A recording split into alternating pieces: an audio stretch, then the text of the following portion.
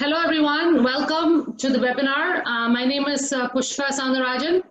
I've been a registered dietitian for over 30 years, and I'm very happy to see so many people interested in the subject today. I'm also a certified yoga teacher, and I got into Ayurveda about a few years ago. I just wanted to give you a little bit of introduction before we get started on the topic itself. I got into Ayurveda about 6-7 years ago, and I have found it so wonderful in my practice. And I've been in private practice for the last 4 years as a dietitian, and I do use a lot of principles of Ayurveda in my counseling and things like that. Could you all please mute yourself so that there's no disturbance? Yeah.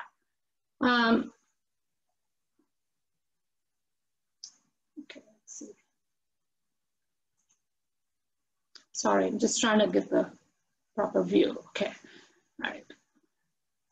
Okay, so I've been in practice for about 4 years now as a dietitian, and Ayurveda is actually my passion. And so we just launched, actually I have here with me Gauri Janarkar, who is my co-host today, and she's going to be moderating the Q&A session and letting people in to join. And she's also a classically trained Vaidya from India, and she practices in Dallas. She's also a dietitian like me. So we're very happy to be here, and I am so excited about talking about this topic on 6 days. And having studied Ayurveda, being trained in that, and actually I'm finishing my practitioner training with Ananda Ayurveda Academy in Willowbrook, Illinois right now. And I have learned so much, and it has really boosted my practice as a dietitian. Gave me like a common sense approach to helping people. So I'm very happy to be here. And I hope at the end of the session, you learn a lot of things. Couple of housekeeping, please keep yourself muted at all times. And I'll do my talk for about an hour, and then we'll have about half an hour to 45 minutes at the end for some questions if you have anything. And you can always put those in the chat box, and then Gauri will keep looking at them, and then she will ask me at the end. Okay? All right, so let's get started. I'm gonna share my screen now. Okay, here we go. Okay, here we go.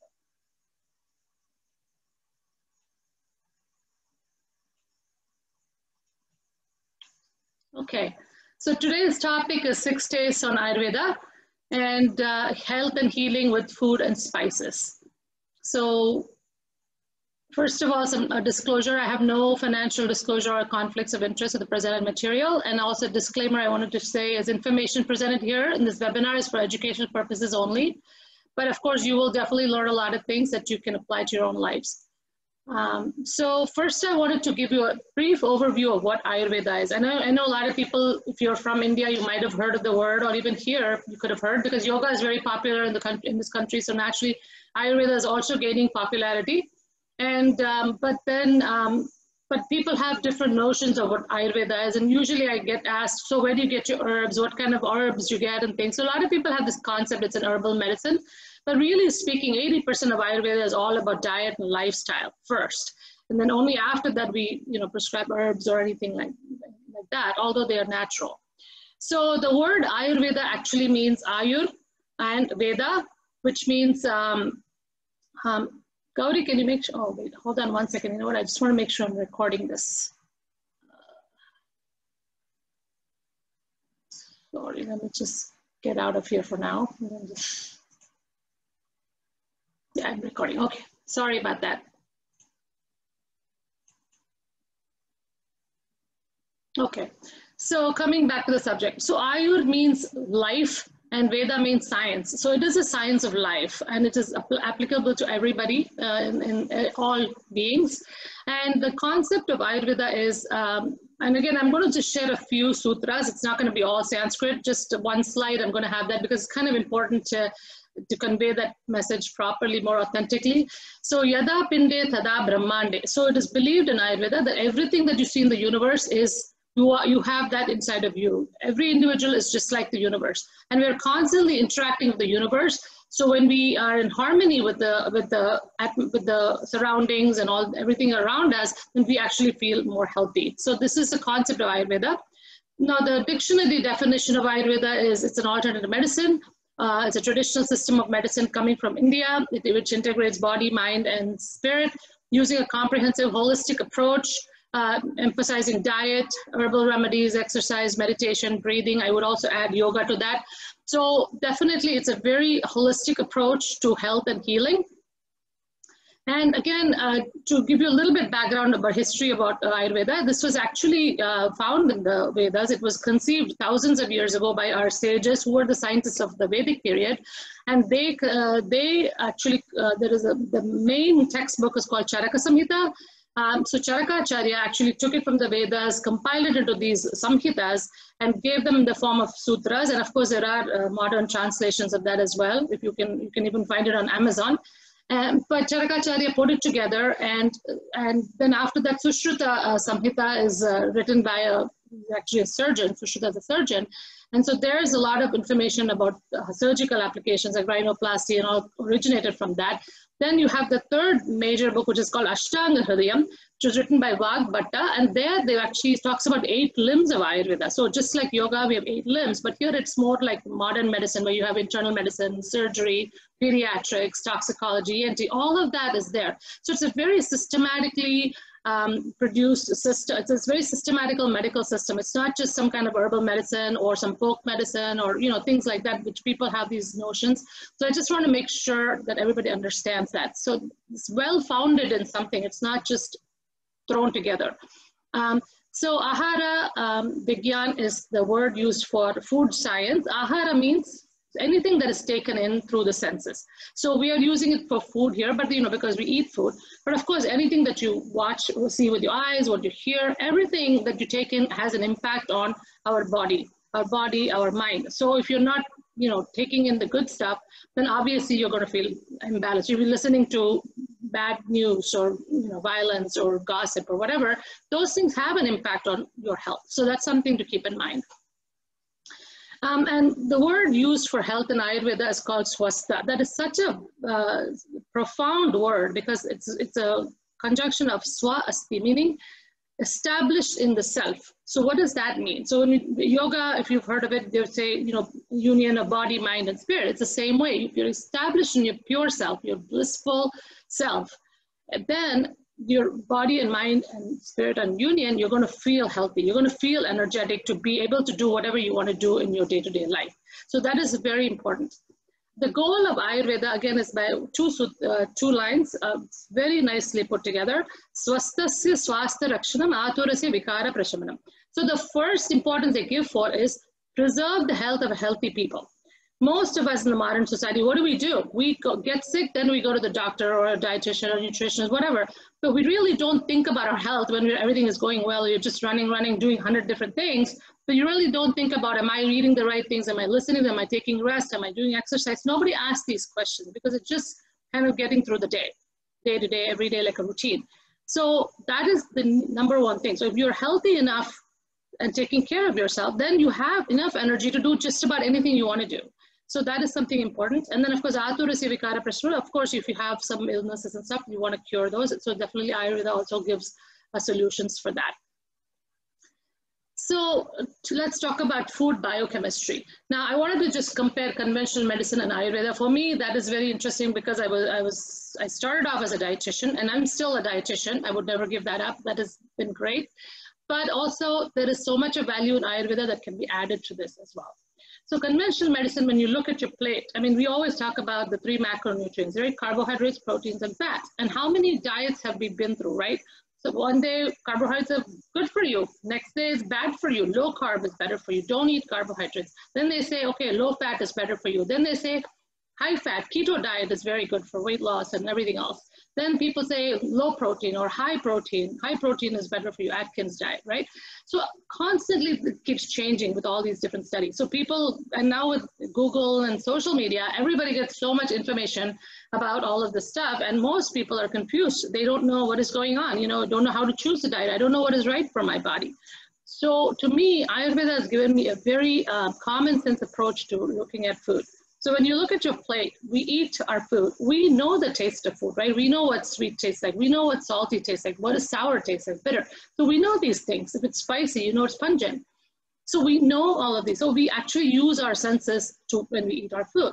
So it is so much easier if you can figure out what taste is actually good for you versus, and if you know the qualities of these foods and their taste, it's so much easier to choose something that is suitable for your body or even imbalances that you may have in your body. Okay, so one important cardinal principle that we need to think about in Ayurveda is they talk about one more sutra, Sarve Dravyani Pancha Bhautikani. So that means every substance is made of the 5 great elements. The 5 great elements going from gross to subtle are earth, water, fire, air, and space or ether. So, and again, I will talk a little bit more about these elements in the next slide, but I just wanted you to understand that everything in the universe, so not just your physical body, things around you, animals, plants, food, spices, even the table and chair, they all have these 5 elements in them. So when you're interacting with different things around you, you want to find some kind of a balance to feel healthy. So foods, herbs, spices, they're all made of these 5 elements. So unless you take in something that is made of these 5 elements that are suitable for your body, you cannot assimilate them into your body and nourish your body with them. So that is why it is important to look at the element of composition of food. No food is considered to be good or bad in Ayurveda.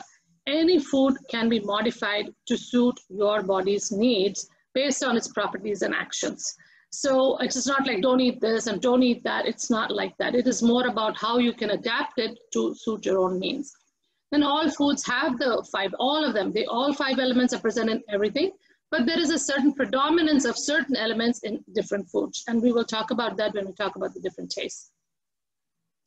So let's get to the qualities of the food. Now the qualities of the food are affected by these elements. So first element is earth. So I'm going from gross to subtle. Earth is called Prithvi, and definitely earth in a food gives these qualities of heaviness. Obviously a food which is earthy, we always say earthy is more grounding. So it gives you grounding, it gives you stability.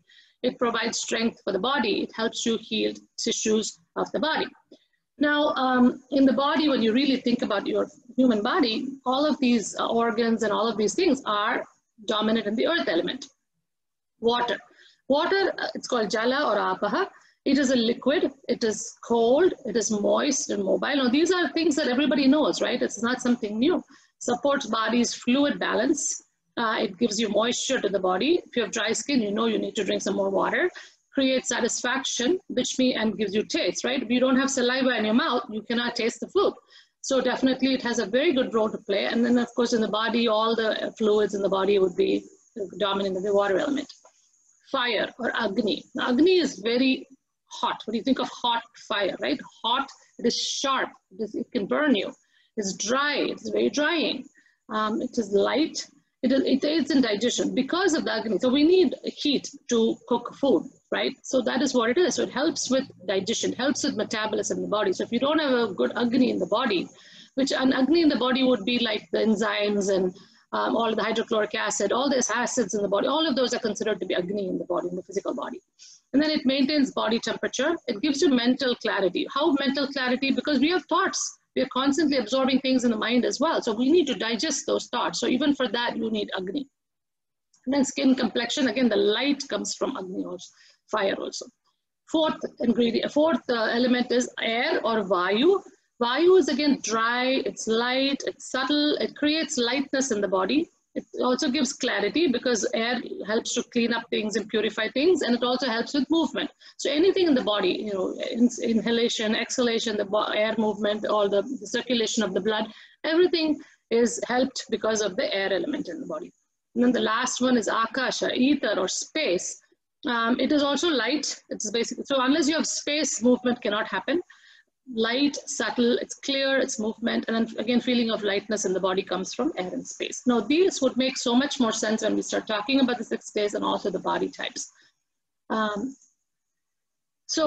the other thing is the one thing that we use to analyze the properties of food, there are actually 6 different factors, 5 main factors to analyze a food. So these are Rasa, Virya, Vipaka, Prabhava, and Gunas. And I'm going to discuss these. These 5 together are called the Pancha Padartha. So very important 5 aspects of food that we need to look at to understand its properties and action. So the first one is rasa. Rasa means a taste. We said, right, Shadrasa in the beginning in my title slide. So that is the 6 taste. So rasa is actually much deeper. It's not as simple as just taste. Rasa means it's the very essence of something. For example, if you're eating an ice cream, the quality of sugar itself is sweet, right? So that is the essence of sugar. Or even in a person, the person gets angry all the time. That you think of them as angry is their essence, right? So like that, it is the essence of something. So rasa is 6 tastes: sweet, sour, salty, pungent, bitter, and astringent. And I will discuss in detail about these things later on. Virya. Now, the second quality of food to look at is a virya, or the potency. The potency is basically an energetic effect. So when you eat the particular food or spice, what kind of effect it has on the body? Does it heat the body, or does it produce cooling in the body? So that is very important to know. So if you have a heartburn, you want something cooling in the body, right? Or if you're not digesting things well, you want more heat in the body. So that helps you with deciding what to eat. Vipaka. Vipaka is, again, it's post-digestive. If again, this is a little more advanced, I don't want to go too much into detail, but I do want to mention that it is, when the food is eaten or anything that is eaten, it gets modified to us or somehow in the different parts of your digestive system. So if it is modified more in the stomach, it will give you like in the end of the process in the stomach, it is sweet. And then in the intestines, when the bile is released, then it produces like a sour taste. And then when it goes to the colon, the water is absorbed. And then you have the stools, which is, again, pungent, and we all know this. So that is the taste. So based on the post-digestive effect, also food has a certain effect on the body. Prabhava. Now, Prabhava is a special effect. Certain foods, just by nature, they're made a certain way. They have a different, although they have similar properties, like, for example, ghee and milk have similar properties, but ghee is supposed to be heating and digestive in nature, whereas milk is not. So that is something different. Again, this is not very easy to explain, but they're just special effects. Nature has made it that way. Gunas. Gunas, again, are attributes of or qualities. So there are like 20 gunas described in Ayurveda, 10 pairs of opposites. So it could be heavy or it could be light. It could be damp or dry. Again, these are things I will mention again in the 6 days. It will become more clear at that time. Karmas, again, it's a separate thing. So karmas is action. So every food that you eat, every spice, anything that you put in your mouth, they have a certain action in the body. And this is more useful in pharmacology to say that if this is going to help you to be a diuretic property, does it have a digestive effect, does it increase your agni, all these things, we use it in pharmacology. But the same factors would be useful even when you evaluate foods and spices and herbs and things like that. So this is why food and spices in Ayurveda are used as medicine. You know, even that is considered medicine because of all of these properties. So let's start with our first taste. Madhura, or sweet taste. We always start with the heaviest taste. Now again, in Ayurveda also they talk about what the order of eating, and I will just mention that at the end though, but sweet is what you're supposed to start with. And in this country, what do? We start with dessert goes at the end, which is not the most healthy thing to do. So anyway, so Madhura is sweet, which is a combination of earth element and water element. So both of these are very gross, right? So that means what? It gives grounding.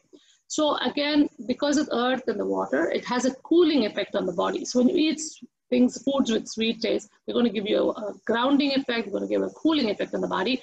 Vipaka is sweet, which means it gets mostly broken down in the stomach and then forms that sweet taste. So if you're eating too much, you know, if your food is loaded with sweet taste, then definitely you're going to find a lot of bloating, and it's going to stay in the stomach longer, and you're going to feel the sluggishness and heaviness and all of those things.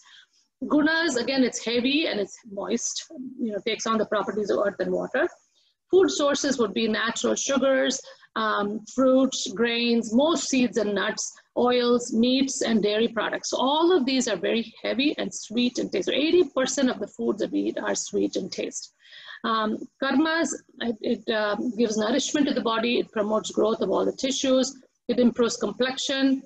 It gives you a healthy skin and hair. It strengthens the body, and it gives energy, vigor, and vitality, right? So even when you go for like a workout or something, we say you want to have some carb loading, right? That's also sweet taste, so that it gives you that vigor and vitality to go ahead and give you that grounding and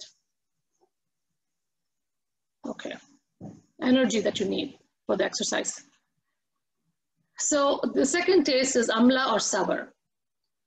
Now, amla or sour taste is, again, when you look at the combination, it's a combination of earth and fire together. So here, earth is still there, so it's grounding, but then the fire adds a little bit of digestibility to it, okay, Agni. So the heating obviously is going to be, the Virya is going to be heating because of the fire element is added on there. And Vipaka is sour. Because this is sour, it is going to be digested more in the intestinal part, where the bile acids all come in and then break it down further. So naturally, if you're going to eat too much sour taste, then it's going to get digested more in that area over there. And if you eat too much sour, too many bile acids, then you might have the heartburn and those kinds of problems start to happen. The acidity starts to happen. The gunas, it is very light, it is moist, it's hot, it's stable. Food sources, again, acidic foods, citrus fruits, fermented foods, yogurt, cheese, kimchi, vinegar. These are some of these examples of sour foods. As far as action is concerned, it's very metabolic. Obviously, anytime when you have fire, it's going to give you the metabolism. It's going to help you digest better. It improves your digestion by increasing the Agni. Carminative effect, meaning it will reduce gas and bloating. And it's also digestive, and it helps to remove toxins. And when you have fire, again, it helps to detoxify the body. Mind level also, it helps you digest things. It digests ideas and learn things and increases comprehension, helps with discrimination. There is a good, bad, to know what is the difference, gives you that clarity and sharpness of your mind. Sour taste. Again, you don't want to have too much sour, but a little bit is definitely very important. The third taste is lavana, or salty. Now, lavana or salty, again, everybody knows what salty is. It is a combination of water and fire. And the virya is heating quality. Again, because of the fire element, it is going to have a heating effect on the body. And vipaka is sweet. And gunas, it is heavy, it is moist, it's hot, stable. And it's a sweet vipaka, meaning it will be digested mainly in the stomach. So you know that water bloating also happens because of that, right? The food sources, again, are sea salt, Himalayan salt, tamari, soy sauce, seaweed, rock salt, sesame salt. All of these are good sources of salty taste. Now, it is anabolic in nature. It purifies tissues. It is digestive. Again, like I said, because of the fire, it's going to be digestive. But again, moderation is a key. You don't want to indulge yourself. Too much salt is not good for you. So you have to avoid excess salt, but you do need some salt. It can have a laxative effect. It maintains water balance in the body. In the mental level also, it gives you confidence. It gives you enthusiasm and zest for life. If you eat salt-free all the time, you're just not going to feel good enough. So you do need that. Sometimes you're tired and you're running and doing things, you do crave salty snacks. It also creates a lot of desire. So that's why when you eat one potato chips, you cannot put the bag away. You want to finish the whole bag of potato chips because it creates that desire in you. So you want to be very careful when you're eating salty things, not to indulge yourself in that. Okay. Okay, the next tip, did I miss one? Yeah. Go into the previous slide. Yeah, okay, sorry. Okay, the next one is pungent or katu. It's called katu. Pungent, again, is, it has a heating virya. It is heating to the body. It's a pungent would be, again, the vipaka is also pungent, which is in the colon. So too much of spice is not that great, but spices are very important because it does have the fire element. Because it has air also, it is very light, it's dry, it's mobile, it's hard. Hard meaning it dries things out. And then food sources, all of the spices will be considered pungent. Onions, garlic, radish, some herbs, and peppers are considered pungent. Karmas, again, improves metabolism, it reduces congestion, and increases digestive power. A lot of times we say, inhale some ginger. When you're doing some inhalation, it will loosen up the kapha that you have or the congestion you have in your chest and things like that. Because the pungent taste has that quality, it liquefies any kind of phlegm or congestion in the chest or even sinuses. It purifies the body. It removes fat. It helps with the scraping effect of fat. It also, some hitas have said that it kills sperms and ova in excess. So the shukra dhatu, that is a little bit more to do with the tissues.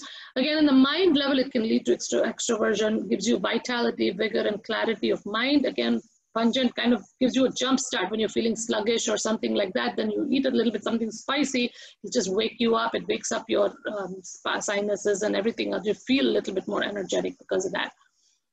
So the next taste is tikta or bitter. Now, bitter taste, again, in India, we are used to bitter quite a bit. And again, bitter we think of as always medicine, right? But here, you don't see a lot of bitter vegetables. But bitter is a combination of air and ether. So both are very light, air and space. So naturally it is going to have a cooling effect on the body. The vipaka is of course pungent. So because it is so light, it is digested more, it has a pungent vipaka. Gunas are again light, it's dry, it's mobile. The food sources, again, like I said, the bitter melon is very common in India. We used to get it in Indian stores here. Also, there's also a Chinese bitter melon, which is not quite as bitter, but the Indian one is much more. But bitter melon is very good taste to have. Of course, you can always modify it to suit your taste. And then turmeric is bitter. Mustard, and that's why it is so medicinal. It has such a medicinal property because turmeric is bitter. Then mustard greens, kale, collards, all of these greens which are bitter in taste. Coffee is bitter. I mean, again, I'm not talking about making these lattes with the sugar and stuff. I'm talking about the actual coffee, and then cacao. Dandelions, we can make dandelion tea. It is very detoxifying to have. Some herbs and spices are also bitter. And that is why they are very good as medicine, because bitter helps to detox the body quite a bit. So that is the first karma, detoxifying the body, kills germs and strengthens immunity.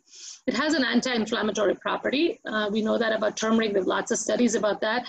And then it's dry and it helps with reduction of fat. And it also helps to lower blood sugar because it is the opposite of sweet. So, and then the mind level, it causes aversion to a life, and then causes aversion to desires. It causes isolation, introspection. Again, this is only when you're eating too much of it.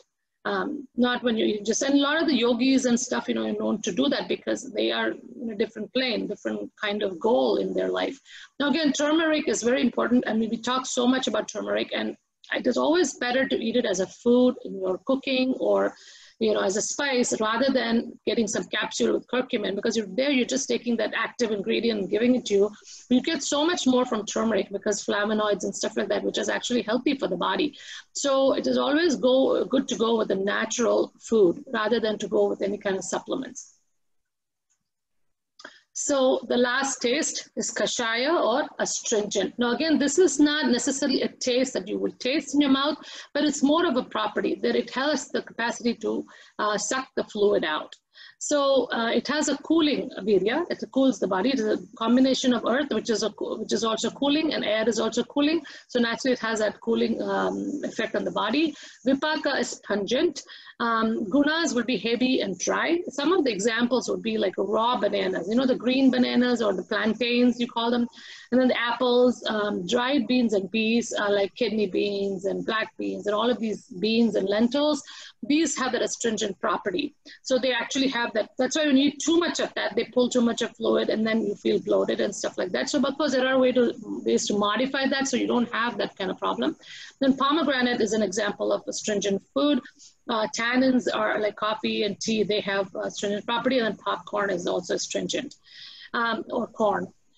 It improves with absorption. It binds stools. So when you have like a diarrhea or something and you eat an apple, apple actually has pectins, which is a soluble fiber. So definitely it pulls that fluid and binds your stools, heals ulcers. It's anti-inflammatory in nature, decongestant, scraping of fat.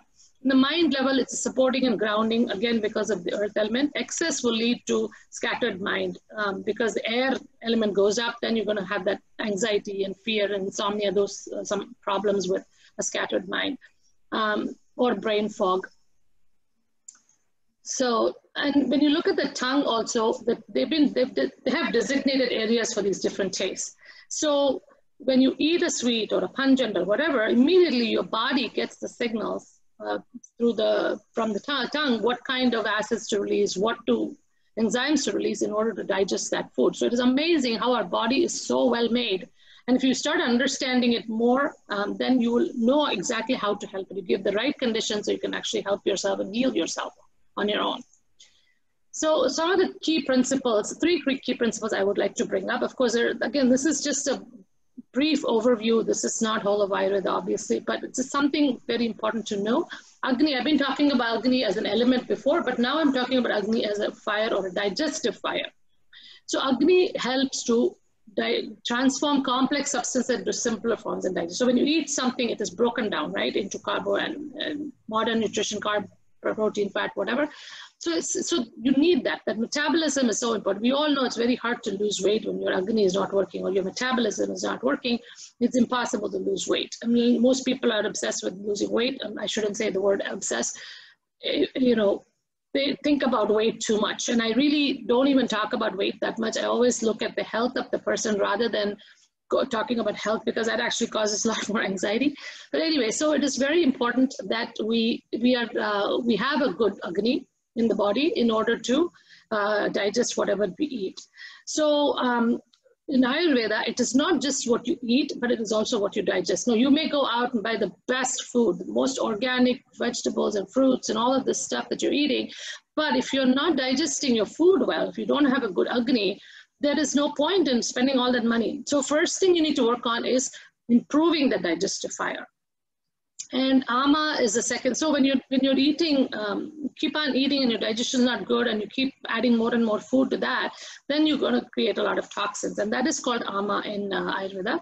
Ama is like this white sticky substance, just like, you think of it like the cholesterol, the plaque that clogs up the arteries. It's sort of like that, and that kind of ama can form in the body and block the channels and prevent tissue formation. You can have ama on the mental level also. If you're stuffing stuff and your emotions, you can also have toxins that way, and even that can play an have an impact on your Agni. And again, the third concept, very, very important, is like increases like. So any property, suppose earth element is dominant in your body, and then you put more earth into your body, like eat more sweets, which is earth, then you're just going to increase that kapha. Again, I'm going to talk about body types. It'll make more sense over there. So let's go to the body types. This is the most interesting that most people like to see, because they want to see themselves in these body types. So Vata body type. There are 3 body types described in Ayurveda. The first one is called Vata body type. Now again, remember, we're all combination of all 5, but the dominance is air and earth in these people. So usually Vata types are very skinny. They're really tall, skinny, with long, small face and little eyes and long hands and fingers. And everything is fast. Their personality, they're always fast. They talk fast, they eat, they talk fast, they move fast, they eat, they're always talking constantly. They're very enthusiastic. You can see that Vata energy is always like so enthusiastic. They're also very creative. They can come up with hundreds of ideas, but they may never follow through on any of them. They might start a lot of projects, never finish anything, but they'll keep going. And even in their friendships, they'll have seasonal friendships. In their jobs, they'll keep changing jobs. It's always about change all the time. Again, that's just a little piece of what I told you. There's so much more to it. When it comes to sleep, again, they're very light sleepers. They're always fresh in the morning, but they have many dreams. When it comes to Agni, their digestive fire, it's called Vishama Agni, meaning irregular. So some days they're really hungry, famished. Some days they just don't feel hungry, they forget to eat. The memory is very poor. They say lots of things and they'll forget it the next day. So it's very hard for them to remember, because of constant movement of air, nothing stays long enough. So the common imbalances with the Vata person is constipation, because again, it's dryness, right? So it causes constipation, causes gas and bloating, colic pain in children. You always say there's stomach is, their pain because of that. Pain is always associated with Vata. Dry stools, skin or hair is all the Vata. Then aversion to cold weather and or windy weather, food allergies, and then joint pains, usually related to Vata because of the dryness, the nervousness, anxiety in the mental level, insomnia, all of these, and then PMS, the mood swings. Anything that swings back and forth is all created with Vata. Now, Vata energy in the body is what helps to move everything in the body. So anything that the air moving in the body, the blood circulation, everything is controlled by this Vata energy or the kinetic energy in the body. But these people, what they really need is, because they are a combination of air and ether, we want the opposite. Remember I said like increases like. So if you're going to eat a popcorn, this person, which is a combination of air and ether, they're going to get even more imbalanced. So they need to do something that is opposite. So the first taste you would suggest is salty. Again, not in excess. Remember, that causes desire. But definitely salty is important, because it gives you the water, which will help with the dryness, and it gives you the fire, which will help with the heating of the body. So salty taste, sweet taste. Now they need the grounding. So you give the earth element, which is sweet.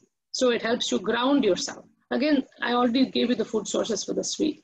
And then the third one, of course, is sour. Again, it's a combination of both earth, which is grounding, as well as a fire, which is heating. So these are the 3 tastes which are very suitable for a Vata person or Vata imbalanced person. So it doesn't mean that you have to be born this way. Sometimes you can also have Vata imbalance because you've been, like very busy with work and not forgetting to eat and eating all the wrong foods and snacking all day and doing all kinds of things, you can get your vata imbalance. If you too much stress in your life can increase the vata as well. So then you have to really take care of yourself by choosing the right kinds of foods. The second body type is Pitta body type. This one is a combination of fire and water. Now, Pittas are, you can think of them as like the type A personalities, right? Because of the fire, and usually they're moderate frame. You can see they're a little bit more muscular frame-wise. The face is kind of in between. The angular face is usually Pitta, the green, blue eyes, all the colored eyes in the hair. All of that is related. So anything with the color is related to that Pitta because it comes from the Ranjaka Pitta, which is all about color in the body. And then personality-wise, it's very intense because of the fire. So very passionate about it, very intense. So it is a little bit hard to take for somebody who is kapha, grounded. To being with a very Pitta person is a little bit more especially Vata would get really, burned by that. So definitely, it is nice to recognize that in different people to understand their personality and they're also very perfectionists. They like to have everything perfectly organized. Everything has to be a certain way and their way is the only way and, that kind of thing. They're very intelligent. They love to argue. They are very argumentative. They have to prove their point and you cannot really try to convince them otherwise because they're very, they can be, if the Pitta is very imbalanced, they can become very fanatical also. They're very visual learners, so everything is through the eyes. Alochika Pitta is part of the eyes, and that is, so anything to do with vision and seeing is all related to Pitta. And eye problems are also related to Pitta. Sleep-wise, they are sound sleepers, 7 to 8 hours, not that deep, but not as, restless as Vata either.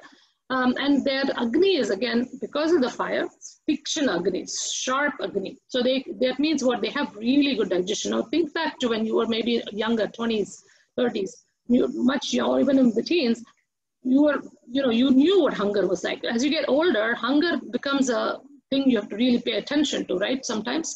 But when you have that sharp hunger and you have to feed that hunger when your digestion is so sharp, and they usually get angry if they don't get their food right away. So that is very important to remember about Pittas. Common imbalances, usually heartburn, anything to do with heat in the body, right? Heartburn, ulcers. If you keep letting this heartburn build up and burn the system, then they're going to end up with ulcers, and then they can have loose stools, hemorrhoids, rashes, or skin inflammations are related to Pitta. All of these skin diseases, psoriasis and all those things are related to Pitta. Eye burning, light sensitivity, they're very sensitive, like I said, the visual thing, and headaches, aversion to heat, frequent anger and frustration, because if things are not going their way, they get angry and frustrated, and then and again, that just aggravates all of their physical symptoms as well. And again, greed. Greed is, again, that is also another imbalance on the mental level. And for them, the best taste would be sweet, right? Because sweet is cooling. It is earth and water is cooling. So they're already so heated up. First thing you do to quench the heat is put some ice cream on there, right? Slap some ice cream there. So that is a sweet taste. Bitter is a combination of air and space. Again, that makes them a little lighter and then cuts down the intensity and cools them. Again, that is also cooling energy. And astringent, again, is another cooling energy, whereas the earth element and the air, both are cooling energies, will help them cool the body a little bit. So Kapha body type, again, third type, they are a little bit on the chubbier side, a little overweight maybe. They have the larger frame, and they usually have a round face and beautiful eyes, and then they have lots and lots of hair, really thick, abundant hair. But they're also very slow in movement. They move slowly, they talk slowly. They have very, very sweet voices, and they actually have beautiful voice to sing. They're very grounded people because of the earth and water element. And because they're very grounded and they're, the thing is there, they have the inertia to move. So they're not interested in moving. You want them to do exercise. It's good for them, but they don't want to move. So the best thing is if you relate to this kind of a personality, the best thing is to do exercise first thing in the morning. Just make it a habit and do it. And then at least you'll get a good start for the day. They have excellent memory. Think about an elephant. Elephant is kapha, and it has amazing memory. So it's like that. So anybody who's a kapha constitution, and then they're also very loving and affectionate people. But if they do have an imbalance, it could lead to a lot of depression and attachment and possessive and those kinds of issues. Sleep-wise, they're very sound sleepers. They can sleep long hours. They have very difficult time waking up in the morning. Now, even the time of day is classified as Vata, Pitta, Kapha. So the morning 6 to 10 is a Kapha time. So that is a heavy time, right? So naturally, it's difficult for them to wake up during that time. They're already Kapha, and then they're waking up in this time. And then, of course, if they wake up before the Kapha time, there's a little bit, it's Vata time, which is actually better for them. And then 10 to 2 is called the Pitta time. So that is our lunch time, right? That is around noon is when the sun is overhead and the Agni is burning, the best time for us to eat a good meal. So that is a Pitta time. And then, of course, 2 to 6 is a Vata time, where activities, say Vata is all about activities. That is the best time to do all your productive work and all of that stuff.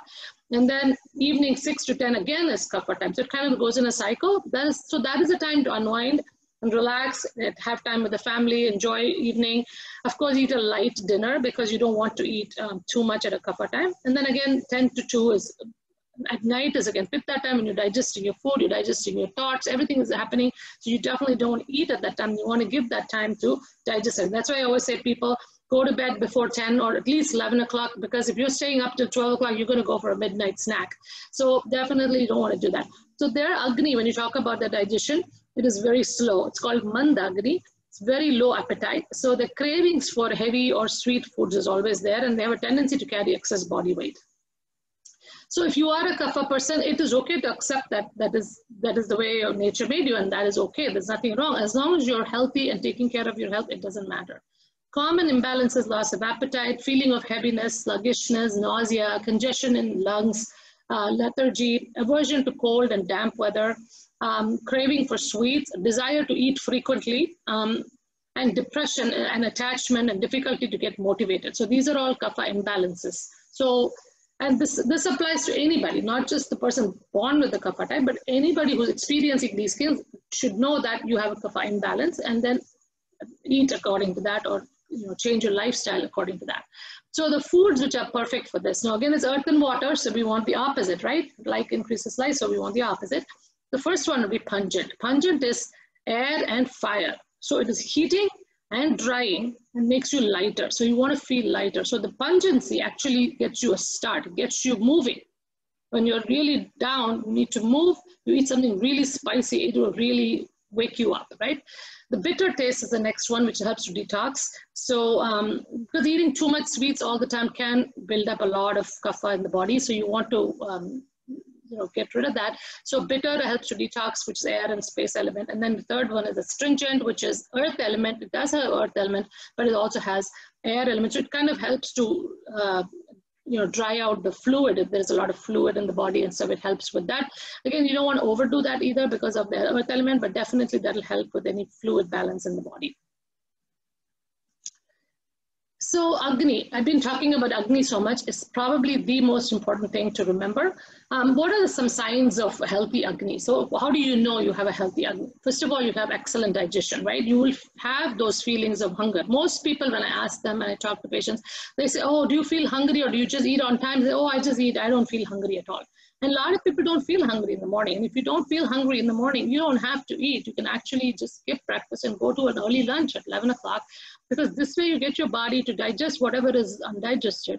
And then you eat a good meal for lunch when you actually feel hungry. Because when you're feeling hungry, you actually, Agni is burning, which means what? You're ready to cook your food. So Agni is normal elimination, proper tissue formation, good circulation in the body. You have high energy levels. So if you want to go out and do something, you have the energy to do it. You're not dragging yourself to do things. So you have a strong immunity, so you don't get sick very often. You have a good complexion, like a luster, like you're glowing. You have that glow about yourself. Pleasant body odor and breath. Intelligence, you're pretty sharp. You're able to grasp things well. You have a lot of enthusiasm and you have good perception of things. You have a proper perception of things, not like a distorted perception of things around you. Signs of unhealthy Agni, usually low appetite. You have low energy levels and energy comes and goes in spurts. You're not able to really do what you want to do. The constipation, because you're too dried up in the body, or diarrhea, the opposite. Bad body odor, bad breath, low immunity, confused perception, brain fog. All of these are some symptoms of unhealthy Agni. So what are some causes of unhealthy Agni? First of all, eating at inappropriate times. So I mentioned the Pitta, Vata, Kapha. So the Kapha time is the sluggish time. So you want to eat a light meal, very light, and it should not be sweet because sweet will increase Kapha, right? So you want something spicy in the morning, but it should be a very light meal. Then lunchtime, Pitta time, that should be your main meal of the day. So that time you want to have a balanced meal with all the 6 tastes and sit down and enjoy your meal. And I will talk about behavior modification at the end. And then of course, like I said, Vata time is just activity time. So if you really have that craving at 3, 4 o'clock in the afternoon when you're working too much, then good time to have some fruits because that'll help you ground yourself and help you with the Vata from getting out of hand. Or you can have a few nuts with some spices and all of that in there. So that'll also help you kind of get yourself moving again. And of course, dinner time should be very light. Again, it's Kapha time, so light dinner like soups or more vegetables and less of the other sweet taste. More vegetables with fiber and things like that, and a little bit spices for sure to help you digest your food. And then you have then under eating or eating highly processed foods. Now that is a big problem with our modern societies. Too many foods are processed. People are just go buy stuff, heat it up in the microwave and eat it. Definitely, there is no prana in them. There is no life in those foods. It's almost like eating dead food, which is cooked God knows when. So it's always good to have a fresh meal prepared, even if it's a very simple thing, like a little casserole with just some, more vegetables and some protein and fat and some starches. That's good enough, like a casserole. So you don't have to make elaborate meals either. But it's better to have always freshly cooked as much as possible. And this is good for your whole family, right? And the kids also learn from how you serve them. Eating before the previous meal is digested. Now, if you know you have not digested your meal and you still go and eat the next meal because it's time to eat, it's not a good idea. It's better to give your body some rest so you can digest the rest of your meal. We are all not in a famine. We're all well-to-do. We can always get food anytime you want to. So it doesn't mean that you have to eat it because it's time to eat. Excessive sleep. Now, sleeping too much is not good for digestion. Anger, grief, any of these emotions, negative emotions will impair the Agni, will quench the fire. So definitely we want to have better ways of dealing with those kinds of things and not to stuff them, but to let them out and deal with them appropriately. Immoral behavior, consumption of excessive fluids, or the frequent changes in dietary habits. People go from one diet to the next diet to the next diet. Body does not adapt so easily. And every time, like for example, if you go on a low calorie diet, yes, initially you might lose weight if you have a lot of weight on you. But then what happens, the body says, okay, wait, this body is starving. I need to adjust because I'm not getting enough food. I'm in a famine, I need food. So then they'll start slowing down your metabolism. So the body is a lot smarter than us because it has the mind, every cell in the body has a mind. It knows, it has its own intelligence. So you really cannot cheat your body.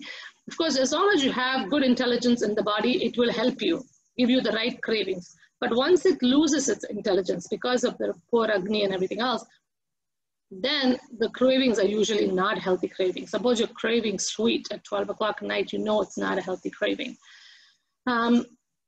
So one more concept in Ayurveda, it's called Samyoga, incompatible foods. Now this is very unique to Ayurveda. We've not seen it in modern medicine. We don't say don't combine this and that and all of that. But here they talk about very clearly that fruits should be eaten by themselves. So fruits take only about an hour, hour and a half to digest. It's all carbohydrates and it should not be eaten with anything else. But remember, fruits are very healthy. Although it is raw, it is healthy because it is nature's gift. It has been ripened by nature. The sun has given it the energy to ripen it. So naturally it is going to be good for your body, but it should be eaten in between meals and not with your meal. So what is a typical American breakfast in the morning, right? It's fruit parfait with all these fruits and yogurt and granola bar. It all sounds wonderful. And you think, wow, this is so healthy for me. And after you eat that, you don't feel good. You feel sluggish, you feel bloated, so that is not a good way to start. But if you don't feel like eating anything in the morning, you just want to have a little bit of berries, that's also fine. You don't have to eat a big meal. So that's very important. Again, milk cannot be combined with yogurt, fish, meat, melons, cherries, sour foods, because again, the different properties will cause a lot of indigestion and decrease the Agni in the body. Yogurt should not be combined with fruit, milk. Again, smoothies. Think about all the smoothies, how they combine these things together. And the nightshades. Nightshades would be like potatoes, peppers, tomatoes, and what's the other thing? Potatoes, tomatoes, eggplant, 4 things. And then of course, yogurt should not be combined with eggs or fish. We make omelets, you always put egg and milk together, not a good combination. It's better to just put some water. Eggs, again, not with dairy products, fruits, fish, or meat. So these are something to remember. Of course, definitely use a lot of spices in your cooking. Doesn't mean like spicy in the sense like cayenne pepper, but like more like ginger, black pepper, cumin, coriander. Those are all some good spices.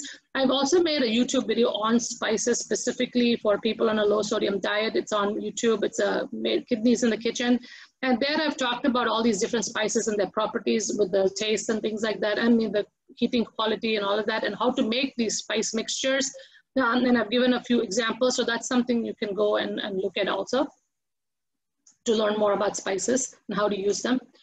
And last, I just wanted to touch upon some of the rules for eating. This is called Upayoga Sanstha.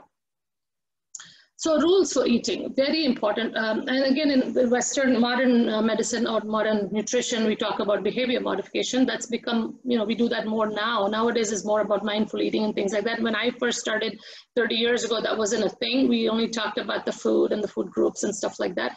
But anyway, the first thing is, of course, eat only when you're naturally hungry and previous food is digested. Very important. So how do you know this? You have to be mindful. You have to listen to your body. You have to ask yourself, when you go eat something, am I really hungry? Do I really need this food? Sometimes when you're thirsty, also you might think you're hungry. So drink a glass of water and then you may not be hungry. It was just the thirst. So the second thing is food should be fresh, freshly prepared and warm and hot.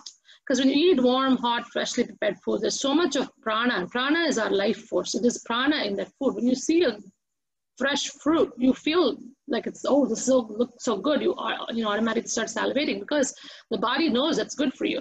So you want to try to eat as much as possible. Of course, I know with everybody's busy schedule, it's always not easy to do that, but at least not, eat 1 week old food, maybe eat it by the next day or something like that. 10% of the time, maybe you have to slip up a little bit, but at least 80 to 90% of the time, if you can adapt to that, that'll be a good thing. Caution again, cold raw food. The raw foods are never advocated in Ayurveda because raw food again takes a lot to digest. You need to have a very, very strong Agni, digestive fire to digest it. Pittas usually have a strong digestion, so they can usually handle it if it is normal, if it is balanced. Summertime, maybe some salads and stuff is okay. But usually if you look at it, even in Ayurveda or in Indian food also, we don't eat like a bowl of salad, like eating like a whole lot of lettuce and spinach and then putting some vegetables and fruits in there. But what we actually do is we would shred carrots or cucumbers or whatever, and we actually put some mustard seeds and put some spices in there, we put some lemon juice and salt and all of these things. So it actually helps with digesting that raw food instead of eating just plain raw carrots with the ranch dressing, which is just, very hard to digest. So eat food, again, Ayurveda says, eat only 1/3 stomach full. 1/3 should be filled with water and 1/3 capacity should be free. So you don't have to eat, completely full stomach because then you're not able to digest your food. It's going to cause a lot of ama and indigestion. So definitely eat less. Healthy plate. Again, healthy plate in Ayurveda, it has to include all 6 tastes. So first taste, now there you start with the sweet taste, then the sour and the salty, the heavier ones you eat first, then you eat astringent at the end. And if you've been to any Indian restaurant, you would have seen they have fennel seeds, right? These fennel seeds have that astringent property. And what they do is when you eat that, it actually helps with digesting your food. And at the same time, it dries out the saliva in your mouth, so you don't have cravings later on. Whereas if you sit and eat a rasgulla or a chocolate cake at the end of a meal, you're going to have craving. The insulin is secreted right away, and you're going to have craving within about an hour. You're going to eat food. And so that is something to keep in mind. So and I always tell my patients, if you have to eat a sweet, or you have a craving, eat your sweet with your meal. Don't eat it separately. That's very important to remember.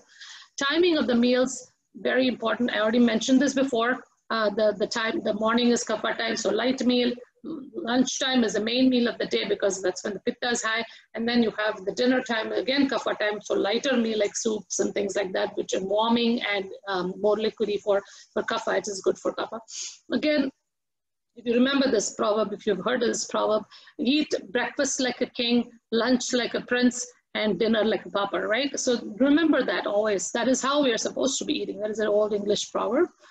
Always eat slowly and chew your food. That is something we forget to do. And in this day and age of all this technology and the emails and all this stuff that we keep in touch with, people tend to sit on the table and then look at their phones, look at their iPad, or watch TV sometimes, or while you're driving, you're eating. None of that is really healthy for the body. So if you can't spend 15 minutes to put the right fuel into your body to keep you healthy, that is the most important thing. I mean, we eat 3 meals a day, or at least 2 meals a day for sure.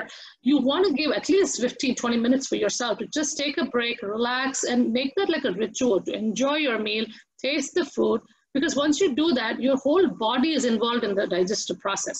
It will give you the right enzymes and everything else to digest that food. But if you're thinking about something else or concentrating on something else, your energy is going towards those things, and there's no energy coming to digest your own food. There's sort of like common sense when you think about it. You know, there's a distraction going on.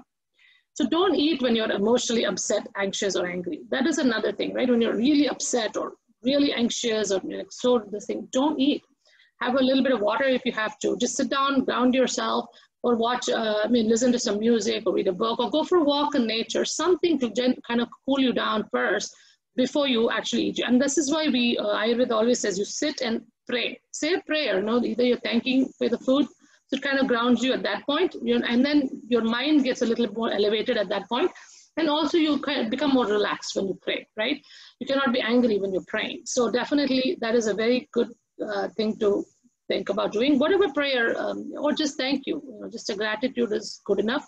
You can do that. That will also help with your food. Again, I already mentioned, sit down while eating, mindful eating, no distractions. Do not eat 3 hours before bed idea. This is, modern medicine has also started saying that now. And of course, Ayurveda definitely says, because when you eat a heavy and then sleep right away, you really will not get a good night's sleep, and you cannot digest what you've eaten. Drink water before meals. So if you, about half an hour before meals, you can drink water. It's almost like, when you have to cook something, you put the water in the stove and then you boil it and then you cook the food. So it's like that. You are drinking the water, then the enzymes start to, the agni starts to function. Then you put the food in, you can digest. Then you can have sips of water. The temperature of water is very important. Always go with the warm water if you can. Or the worst, if you're not used to ice cold, definitely get rid of the ice. Have at least room temperature water, because it takes time to heat up this water in the body as well. So, and the body temperature is 98 degrees, and you're putting 30-degree ice cold water in the body and shocking the system. It's going to take a lot to even digest cold water. So that is important to remember. Remember, water has a cooling property, whether it is heated up or it is cold, it still has a cooling nature. So any temperature you drink, it's going to have that cooling effect on the body also. A lot of people, you go out in the sun, you say, oh my God, it's so hot, I need really ice cold water. That is only for the mouth taste, but the body, you don't need that. But you drink room temperature or warm water, you'll actually feel better, and you won't feel as thirsty. You will digest it so much better, and you'll quench your thirst. So sips during a meal is good, but again, after a meal, you don't want to drink a lot of water, for at least for another half an hour to an hour, because then you're diluting. So you need that space to digest your food. So imagine if you're cooking and then you pour cold water into that. The food is not going to cook. So it's the same principle if you want to think of it that way. And then the last one, of course, is after eating, you definitely want to take a little bit of a walk, or take some 100 steps, or 10 to 15 minutes, just go for a walk somewhere and come back. Nothing very vigorous. Then after that, you want to sit and relax. If you're used to doing yoga, you can do Vajrasana, sit in Vajrasana for about 10 minutes. It is healthy to do that. It will help you with the digestion, everything to move properly in the body. Okay, so these are some of my references. Okay, so this is, I just touched upon, this is an amazing topic. I just loved it, because as a dietitian, I found it so valuable in helping so many people with this. And I don't really talk to them specifically about taste per se, but some people I might. But knowing their body types and giving them what is suitable has been so much more helpful, because always I work on the digestion of a person.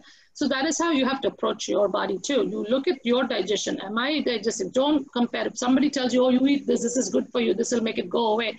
No, your body is different from somebody else. So always pay attention to your body. Body always gives you signals as to what is good for you, what's not good for you. So I think if anything you learned from this whole thing is sit down and enjoy your meal and taste all of the food and see what everything tastes like and how you feel every time you eat different foods. This can be an experiment for yourself to learn about yourself. You can even make notes for yourself, and just doing that will help you heal yourself. This is just information about myself. I practice as a dietitian, and I have a website. I do have some recipes on there and some blogs and things you can go and read. And I have a few recipes. I also talk a little bit about Ayurveda and things like that. So something for you to learn. And the other thing is, I told you Gauri is my co-host today. She's also my co-author. We just launched our book this week on Ayurveda and yoga. We wrote a book 2 years ago, actually, for dietitians and nutritionists and healthcare professionals, because I really believe that it's important for us to integrate, ancient wisdom of Ayurveda with modern nutrition, because it's more of a holistic approach. And I still remember 2017, we had our annual dietitian meeting, and Sanjay Gupta came as a keynote speaker, and he had just shot this series called Chasing Life, if anybody's watched that. And one of them segment was about Ayurveda. He's gone to Kerala, and he's just said how wonderful it was. And he said this personalized nutrition is the need of the hour. So I think that is where we are right now. And I think incorporating Ayurveda can really help you with your own healing and health, both mentally, physically, emotionally, and spiritually, in all aspects. It is a comprehensive approach. So we are actually having a book launch on September 12th, virtual book launch. So we'll have a Zoom talk like this. And we are hoping to share more about our experience, how we came about this book and what all this book talks about and stuff like that. So if you're interested, we'd love for you to join us. And I guess that's